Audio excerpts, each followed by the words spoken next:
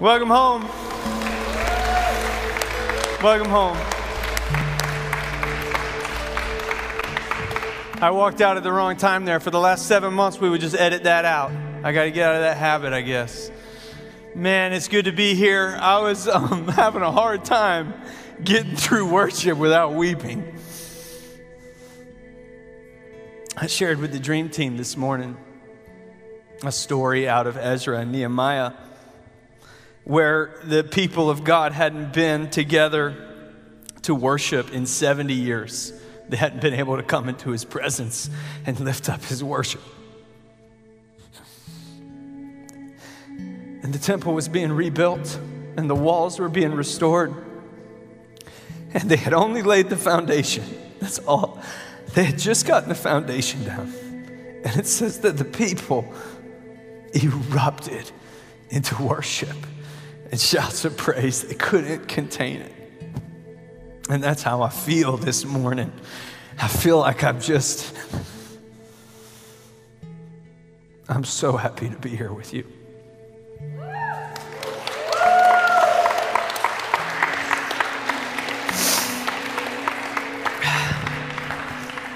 I want to talk about foundations today. Let me pray before I do it.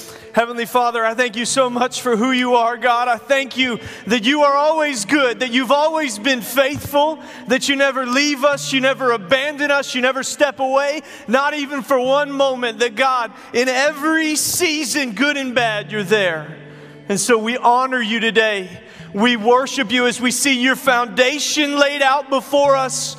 We can only respond in praise. You are good. You are so good. We pray all these things in your holy name. Amen. Amen. You can be seated. See if I can get through this here today. I've got my doubts. All right. Get yourself together, John Mark. Pull it together.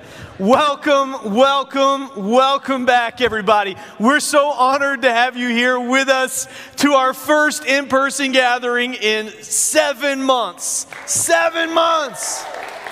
Gosh, it is so good. And to everybody that is online this morning, we honor you. We are excited to have you with us. We're so excited to be worshiping with you as well. Thank you for being here as well. This has been just a season of change. You know, I think that all of us coming into this place today are different than the last time we entered into a house of worship. And I think that that's okay. You know, I think as you look back and you enter into a new season, there's always going to be change, good and bad. And we move on and we move forward and we keep pressing in. And I'm just excited. I'm going to stop rambling and get to it because I got a lot of things I want to say today, and I haven't had anybody to preach to but our incredible production team for a long time. So goodness knows I'm going to try to keep it concise, but I might get excited today.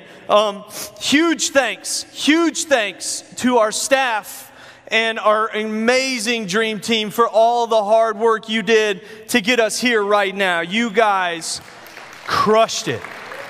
Robert Knight, Mikey Holmes, Sarah Antonor back there and your kids. I mean, Robbie Denson, all you guys, man. And then this dream team, man. I'm telling you, our production team and all the work over the last 7 months, the way our kids team has continually produced incredible content. Everybody who has shown up over the last 2 weekends to set this all up and learn a whole new system with us, thank you. We see you. We're grateful for you. We're honored to have you on our team. Thank you, thank you, thank you. And a big welcome to everybody who's here for the first time today. I met some people coming in. It was their first time coming. Welcome. Welcome to the family. We're glad to have you. Today is a special day to be joining us. And today is it's a special day. What I want to talk about is foundations. Foundations. I've been thinking about what it was like to worship just in the foundation of that temple and the foundations of who we are. Because in a season of change and even in a season of crisis, I think a lot of times it strips away a lot of what was added on and what was ornamental, and what we're left with is the foundations of things. And so before we move on, I'm excited. We got a series coming up called Mistakes Were Made, and it's going to be fun. We're going to just talk all about the ways we get it wrong. But today, before we get into that, before we do any of that, I just want to take today just to talk about who we are, why we're here, and what the foundations of this church are. You know, Jesus spoke about foundations. He said this in Matthew chapter 7. Everyone who then hears these words of mine and does them will be like a wise man who built his house on the rock. And the rain fell, and the floods came, and the winds blew and beat on that house, but it did not fall because it had been founded on the rock. And everyone who hears these words of mine and does not do them will be like a foolish man who built his house on the sand. And the rain fell, and the floods came, and the winds blew, and it beat against the house, and it fell, and great was the fall of it. I'm going to blow my nose. It's not COVID. I've been crying a lot. All right. We're living in the storm right now. The winds are out there. The rain is falling hard. We're living in this storm right now, and the world is in turmoil and chaos. And if you have the wrong foundation, you also are in turmoil and chaos. If you build your foundation in what the world says is right, in the leaders of the world, in the condition of the world, then right now you're like the house built on sand, falling apart, shifting, shaking, worried, and afraid. But if we can learn to build our foundation not on this world, but on the world that is to come, if we find our foundation in Jesus and the way that He's called us to live, and on who He has called us to be, then even though the wind and the rain are here, even though the world is falling apart around us and breaking open at the seams, we are fixed on a firm foundation, and we are solid, and we keep our bearing, and we know who we are, and we know where we're going, and we know what we're made to do, even in times like the ones we're living through right now. So with that in mind, I want to talk about the foundations of our church today, the foundations. I've got just already a voice that echoes, and in this room, it is incredible. You got to come check this. If you're online, this is freaking me out. I'm like, God, whoever's talking to me needs to chill down a little bit. It's me. I can be chill. I'm nervous. I haven't talked in front of people in a long time. I titled this message today, Why Are We Here? Why are we here? Maybe some of you are with me in the YMCA today, or you're online and you're wondering, why are we here? What's going on? Why are we here? I'm going to answer that in the most simple way that I can this morning. You see, we, the Gathering Church, the reason that we exist, the reason we are here is to lead people to know God, find freedom, discover our purpose, and make a difference. We believe that this is the greatest mission there is, and I want to just take a few minutes today to tell you why. These four purposes, this journey, this spiritual pathway that we try so hard to walk people through as a church, it exists all throughout the Bible. In fact, I believe that this is the plan that God has for us to move forward and to move on. And we see it all over Scripture, but it begins as a promise in Exodus chapter 6. It's one of the first times that the people of God have heard from Him in hundreds of years. And they've been enslaved to the Egyptians for 400 years. And God makes a promise to them that He reaffirms over and over through the story of Scripture. He makes a covenant with Israel that the Jewish people still celebrate in the Passover Seder. And it goes like this, verse 6. Therefore, say to the Israelites, I am the Lord, and I will bring you out from under the yoke of the Egyptians. This is the promise of salvation. God makes a promise to reveal Himself to His people and bring them into relationship with Him. And this is what it means to know God. This is where we get that idea to know God. Next, He says, I will free you from being slaves to them. God says He's going to free them from slavery after He's already taken them out of Egypt. How many of us know that sometimes we can be out of Egypt, but Egypt can still be in us? We may have entered into a relationship with Jesus, but all those things that were making our hearts muddy before we got into a relationship with Jesus, they're still there. We've still got a lot of freedom to find, a lot of work to do. I will free you from being slaves to them, and I will redeem you with an outstretched arm and with mighty acts of judgment. I will redeem you. Through His power, we have the opportunity to be redeemed. Redemption is just a word that we use that means to be set back to your original purpose. God wants to take you from whatever path you found yourself on, and He wants to pick you up and set you right back in the place He always intended for you to be. Redemption. the act of redemption, and that is when we discover our purpose and we shift. After we discover our purpose, we shift from all these personal, individual promises to being a group of people. It says in verse 7, I will take you as my own people, and I will be your God.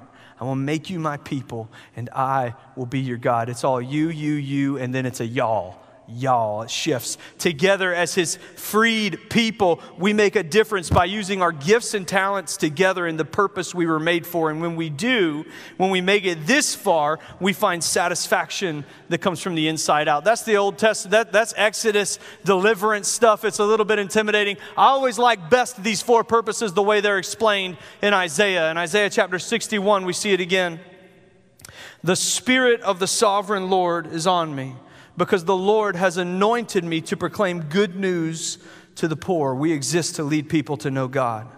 He sent me to bind up the brokenhearted, to proclaim freedom for the captives, and release from darkness the prisoners. We are here to help people find freedom, to proclaim the year of the Lord's favor and the day of vengeance of our God, to comfort all who mourn, and provide for those who grieve in Zion, to bestow on them a crown of beauty instead of ashes, the oil of joy instead of mourning, and a garment of praise instead of a spirit of despair. And they will be called oaks of righteousness, a planting of the Lord for the display of his splendor. We discover our purpose. We get taken from being broken, mourning, in captivity. We are trapped in our sin, chained up, lost, forgotten, and God rescues us in relationship. He frees us from our chains, and then he sets us up like a mighty oak tree, and we discover our purpose. And then it says they will rebuild the ancient ruins and restore the places. Those who were ruined begin to rebuild the ruins.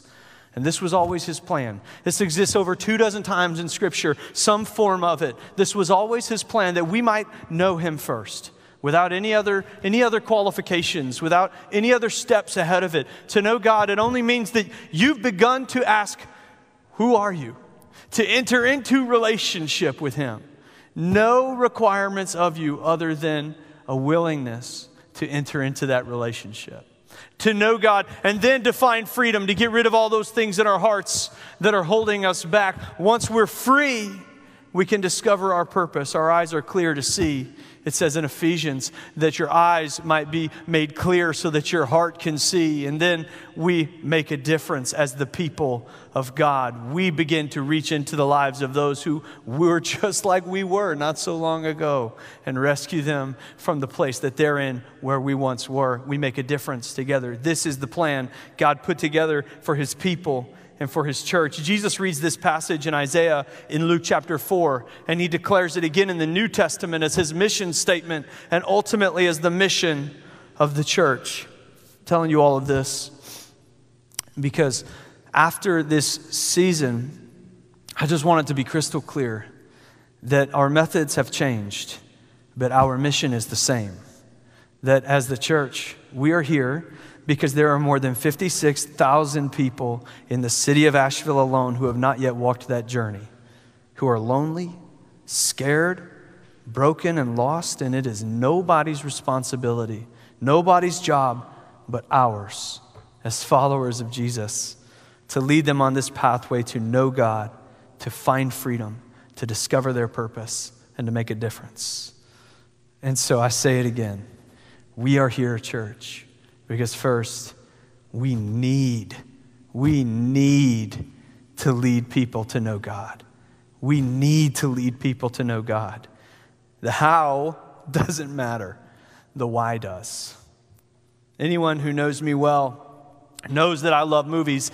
You know what? I think it's God's providence that the movie theater opens the same weekend as the gathering church. You know, I think that's like a sign. That's like God saying, hey, John Mark, I'm going to take care of you, my man. It's going to be a good weekend. I love the movies. I go to the movies as much as possible. Y'all, I will drive to another state to see a movie if I have to. Whether or not I've done it is my business, and I don't need your judgment for it, okay? All right? And so I love movies, and because I love movies so much because I'm a student of stories.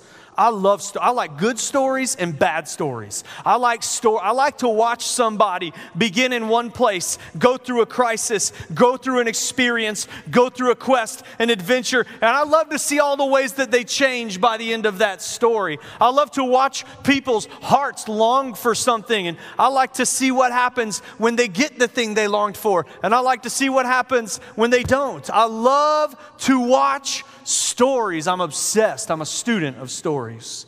And I've seen thousands of movies. I will see whatever comes to the movie theater, good or bad, minus horror movies. Those give me nightmares. I don't do it. But anything else, I'm going to go. 5% on Rotten Tomatoes, 100%. I'm at the movies, okay? And what I've learned over and over again is that there is one story that's told more than any other. And that is somebody's search for meaning. The search for meaning. It's the most common tale that we see on the silver screen. The person's desire to matter. And we get to watch it play out. And Hollywood always has an answer that bows up at the end that's nice and neat. Well, they found their meaning because they helped somebody, or they found their meaning because they discovered the kingdom of the crystal skull. It's a terrible reference. They found their meaning.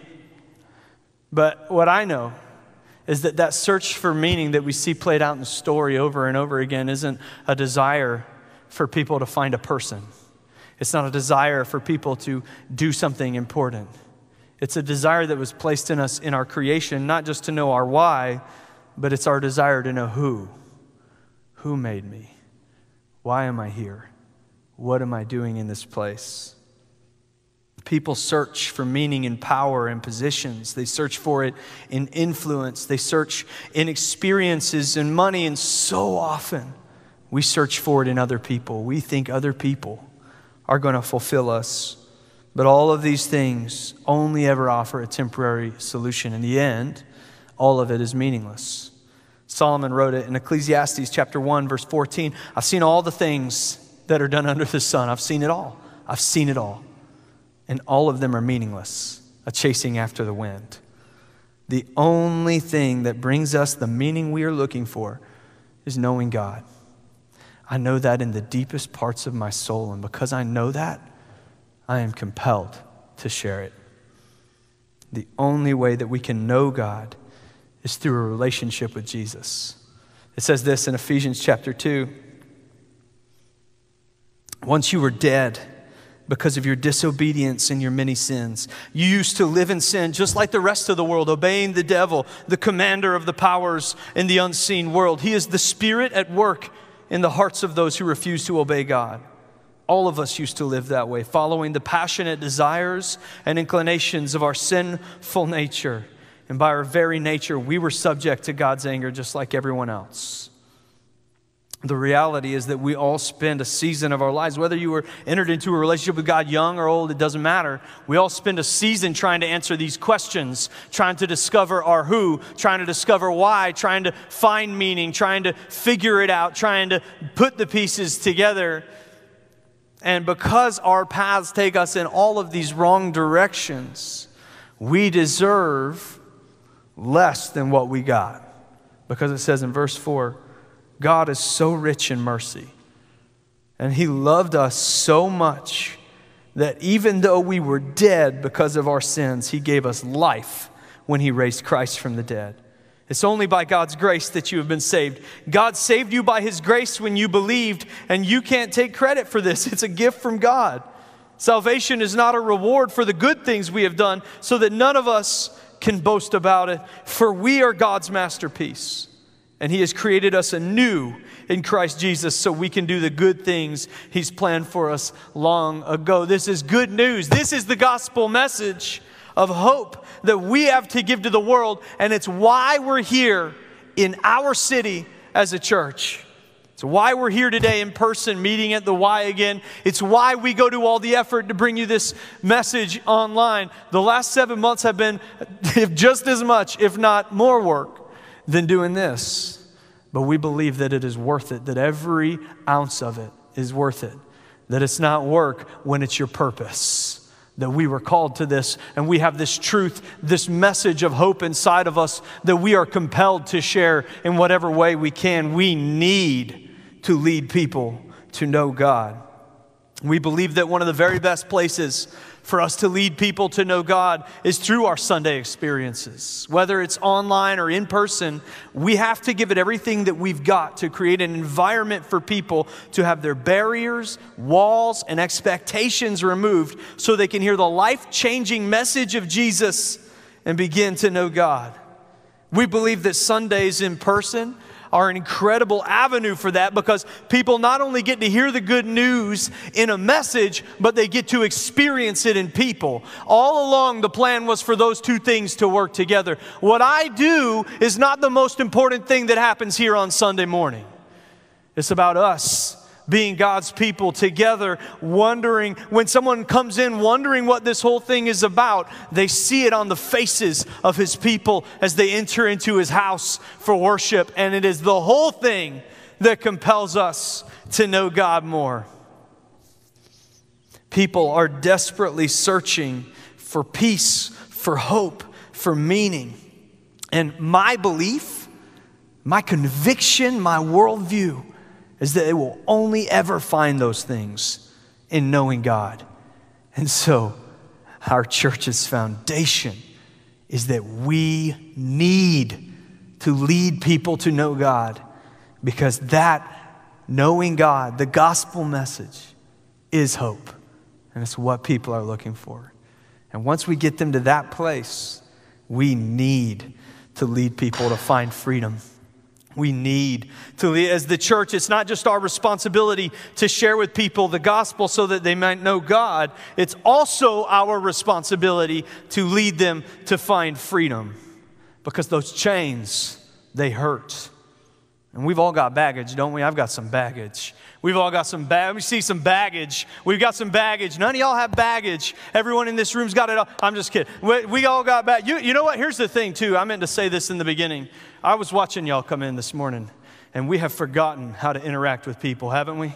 Some of y'all were talking to me, and I was like, oh, are you talking to me? And then I was talking to some of y'all, and you looked at me like, back up, bro. Get back. You're getting too. I get it. We're going to get through this together. We're going to break through the awkwardness of re-entering society together as a people. We can do this. And so we've all got some baggage, don't we? Who's got some baggage? Let me see some hands. Yeah, we've all got some baggage. We carry it along with us everywhere that we go. We drag it. And sometimes it's more than just baggage holding us back. It's chains wrapped around us. We're walking around and we are bound to our sin, bound to our guilt, bound to the shame of our past. It's all we can think about. It keeps us from being happy. It keeps us from being healthy. It keeps us from having purpose. And maybe it's mistakes you've made and you're likely to make again. Maybe it's sin from your past, sin in your present. Maybe it's guilt. Maybe it's the wrong way of thinking. The psalmist said it like this in Psalm 107,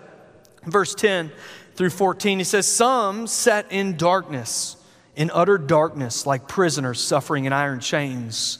I think so many of us can relate to what that feels like. I know what it feels like to sit in darkness like a prisoner in iron chains because they rebelled against God's commands and despised the plans of the Most High. We may not always think of it like, oh, I'm being rebellious to God. We may just think I'm just trying to live my life and figure it out on my own, but it's enough. We go against the way that He's called us to live, and it makes us feel isolated and alone.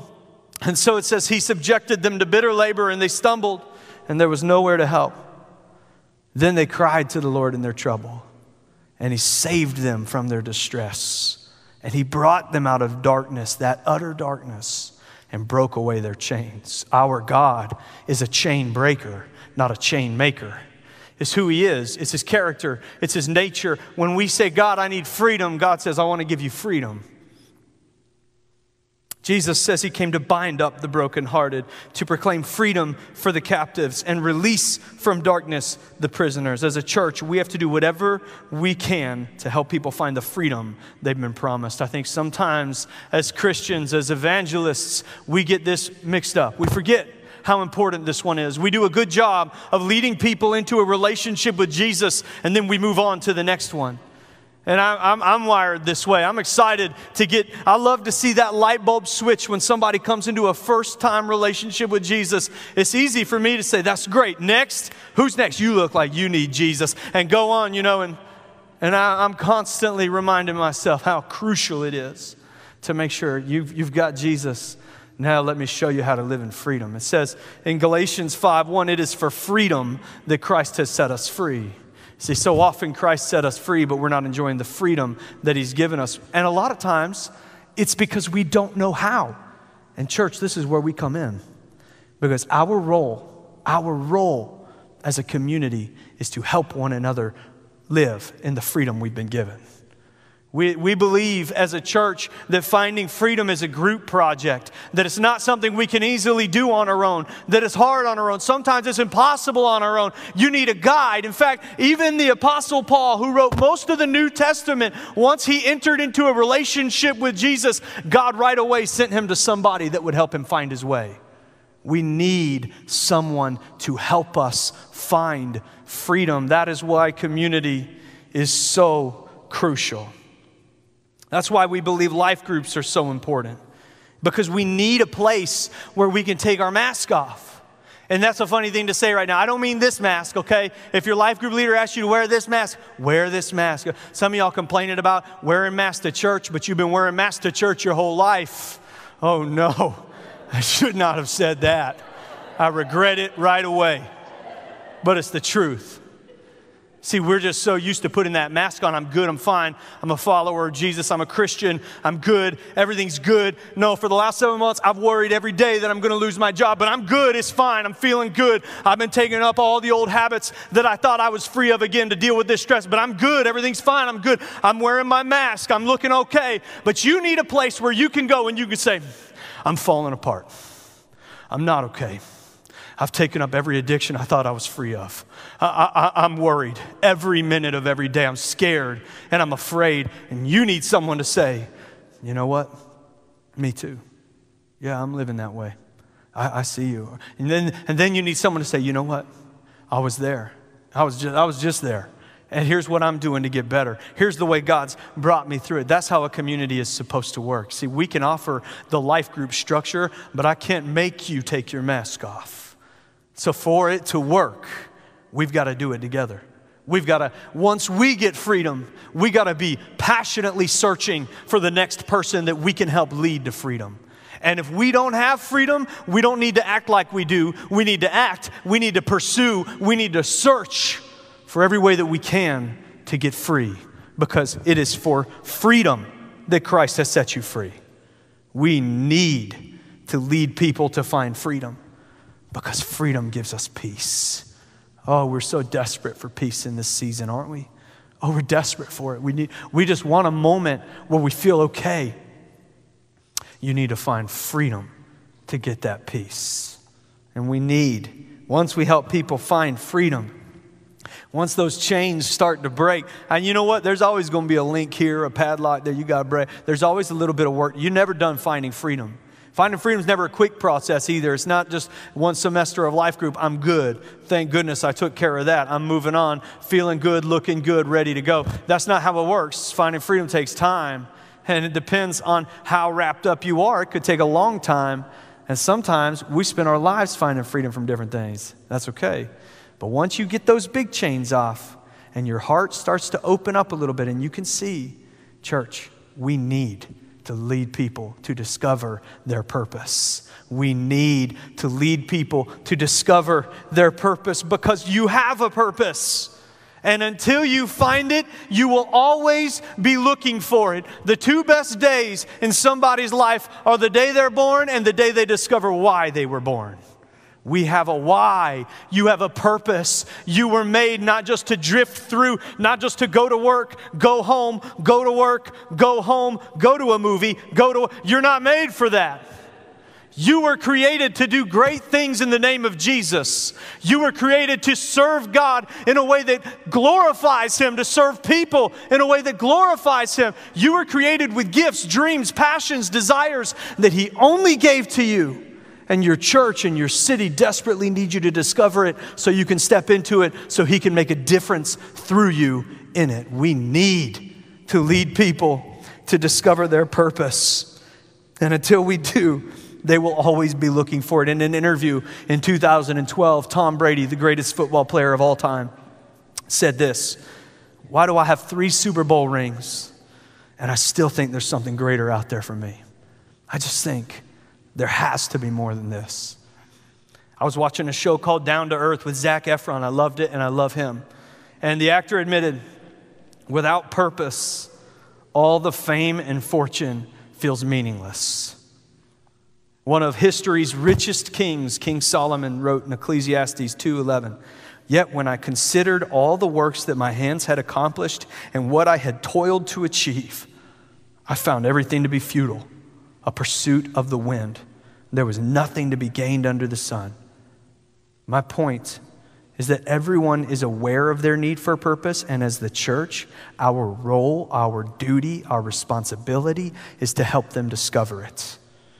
We are God's masterpiece, created anew in Christ Jesus so we can do the good works planned for us long ago. God made you with an assignment in mind.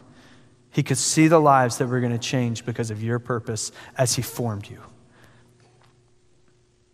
I believe that as a church, our role is to help people discover their purpose and have an outlet to use it. That's why we do the growth track. If you're new, we do something called the growth track, and it is very simple. It is very simple. We just have a conversation with you to try and help you discern what has always been in you. Beginning October 18th, here we'll be having growth track. We're working on an online option for that, but here, October 18th, we'll be doing Growth Track again right after service. And we believe this is so important because we want you to know your why. That's why we believe serving on the dream team matters. Not because it fills positions on our team, but because it fills your need to be a part of the mission of the church. And in doing so, it gives you a sense of purpose. It doesn't fill a position on the team, it fills a position in your hearts. Paul says, my job is to equip all of us to be the ones who do the ministry.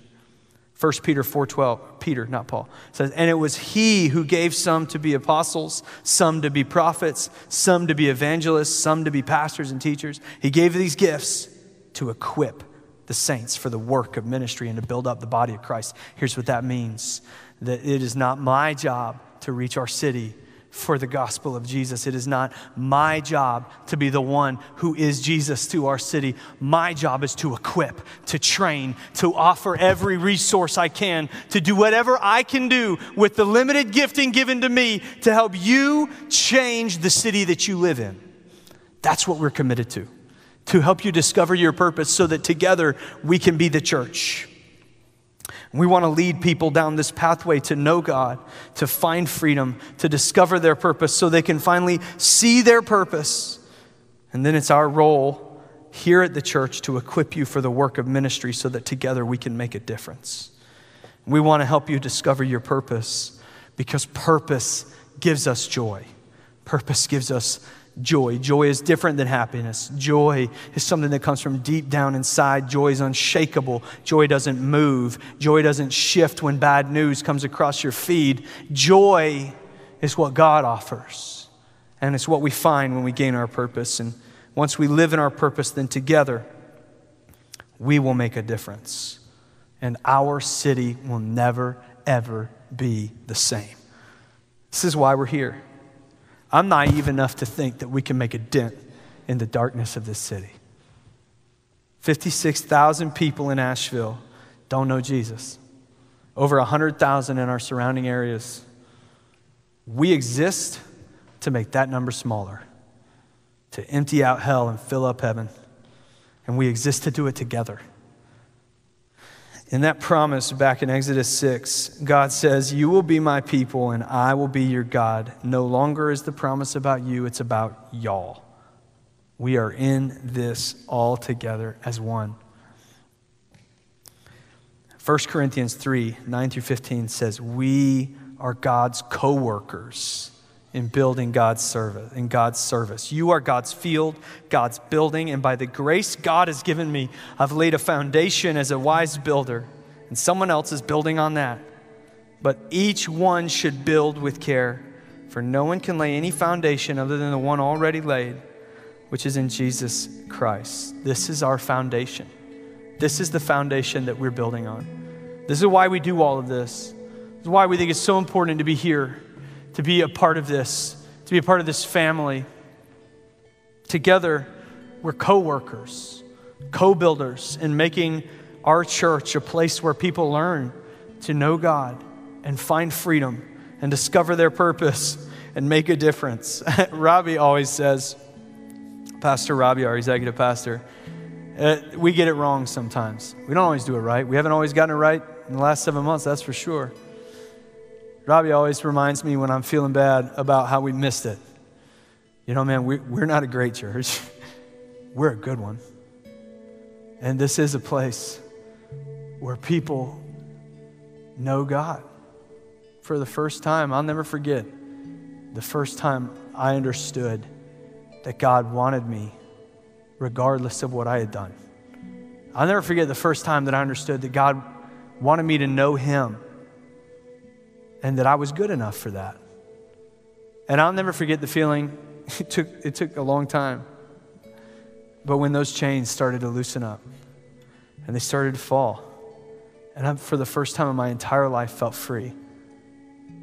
I remember the first worship service after I had made a big breakthrough in freedom. I'll never forget the way it felt to worship in freedom. I remember the day I discovered my why. The moment it became clear to me why God put me on this earth, why I am the way I am. People have been wondering for years, why am I the way I am? I got that answer. And I get to show up and make a difference every Sunday. And I have so much peace and so much joy. And you know, it's windy out there. The rain's falling, sand's shifting. Every day there's another reason to give up on humanity. But my foundation, it's not built in this world. It's not built on our economy. It's not built on sickness or health. It's not built on any of that. My foundation is built on this. It's built on Jesus. And so all of that can fall apart around me, and I will stand strong, and I will keep doing exactly what it is God has put me on this earth to do. I may have to figure out new ways to do it. The how might change, but the why never will. I'm going to stay fixed and fixated because my foundation never moves. It is solid rock. And so, church, this is our foundation. This is why we're here. What we do may change, or how we do it may change, but what we do never will. We are here to lead people to know God, find freedom, discover their purpose, and make a difference over and over and over and over again until the job is done. Until everyone in our city knows Jesus, or I get called home to heaven, I'm going to give it everything I've got. That's why we're here. That's who we are. And I'm so honored to have you partner with us in this journey. Today, if you're watching and if you're here, some of you are here. A lot of you are here. It's really cool. I thought it was going to be me and my parents. I'm glad my parents are here. I thought it was going to be us. Look at you. All right. If you're here, and your foundation's just been too sandy, and it's been too scary and too shaky, you can't do it anymore, let me offer you a better option. Let me offer you a foundation that will never forsake you, never leave you, never abandon you, never give up on you, never be tired of you, never tell you that it's not the right time. All you have to do is say yes. An offer was made to you thousands of years ago, just to enter into relationship, to know God. Jesus did all the work. He sacrificed himself so that you could be forgiven of every mistake, so that your chains could be broken. You could come out of darkness into marvelous light. If you're ready to make that decision today, if you want that foundation, if you want that peace, if you want that hope, it's as simple as saying a prayer and making a decision. Would you pray that prayer? Every head bowed, every eye closed. Would you pray this with me?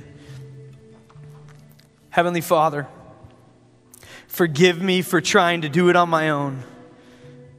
Forgive me for all the mistakes, all the sins along the way. I believe in you. I believe you are good. I believe you are hope. I believe you are my firm foundation. And today I give you all that I am. every part of me, and I choose to follow you. In Jesus' name, amen.